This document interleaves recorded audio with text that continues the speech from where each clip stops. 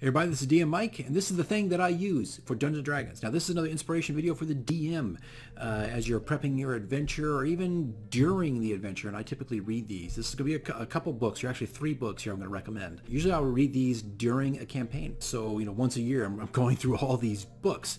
They're pretty popular books, but surprisingly not a lot of people know about them, especially maybe new DMs who are not very maybe steeped in all the lore and a lot of fantasy novels just yet. But these are the ones I'd recommend to help you come up with ideas for creatures, NPCs, environments, haunting environments, dungeons, creating fear, all these kinds of things, right? This is just inspiration for you to create some really cool stuff and epic set pieces, right? The first one here, this is all by Robert E. Howard. That probably gives it a lot away, right? Robert E. Howard. First one up is Solomon Kane. This is a pretty big book, all purchased on Amazon, right?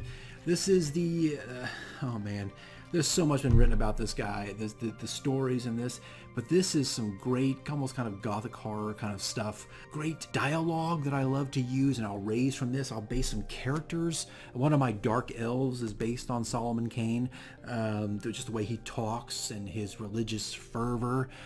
This is multiple stories of Solomon Kane, right? There's comic books now. There's like an old television series of this thing, right? So this is pretty popular, but you can get, this is the Savage Tales of Solomon Kane, pretty big book. It's going to be a great read to give you ideas. Next up is going to be Cole, Exile of Atlantis. This is the Heroic Tales adventure from the father of sword and sorcery, right?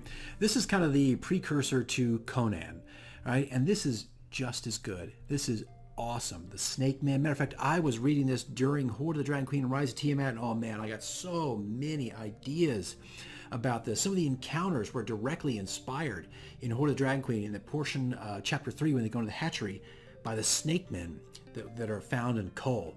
Really, really great stuff. Not as big as Solomon Kane, but you'll get the complete works here, and man, it's so good.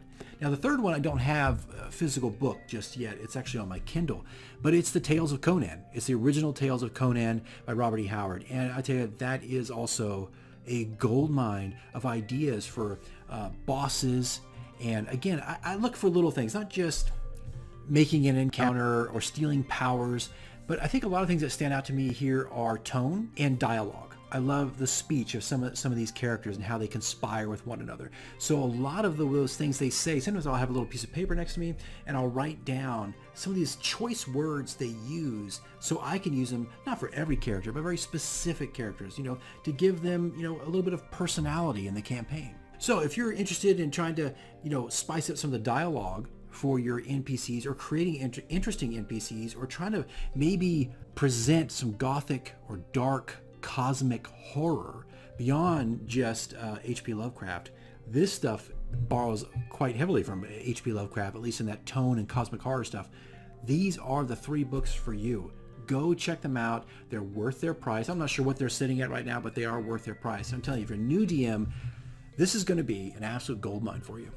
All right, guys, that's it. See you in the next one.